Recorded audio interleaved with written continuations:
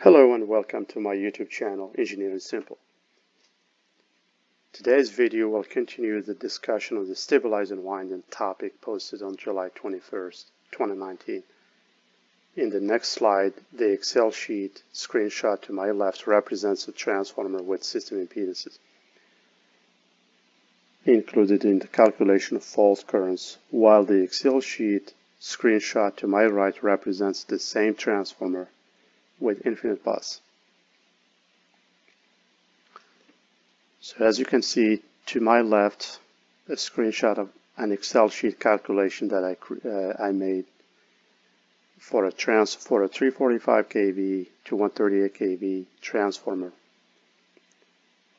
So in this case, to the screenshot to the left, it uses system impedances. So as you can see here, what I'm pointing, that's the positive sequence impedance, here negative sequence impedance of the system, and here the zero sequence impedance of the system. The stabilizer winding is rated 7.2 kV. To my right is a screenshot of the same transformer, but infinite bus was assumed. So as you can see, the system impedances are very small. The Excel sheet unfortunately does not allow me to put zero. It says you cannot divide by zero. So I just made the system impedance values very small.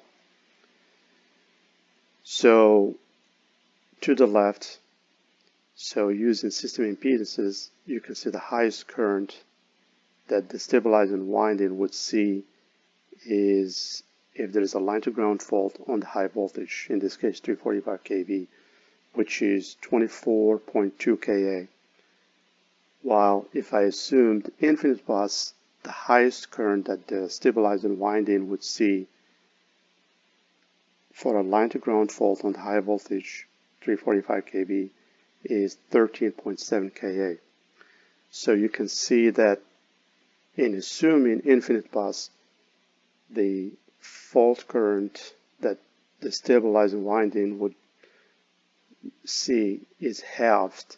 So this shows the importance of including the system impedances in the fault current calculation for properly sizing the stabilizing winding.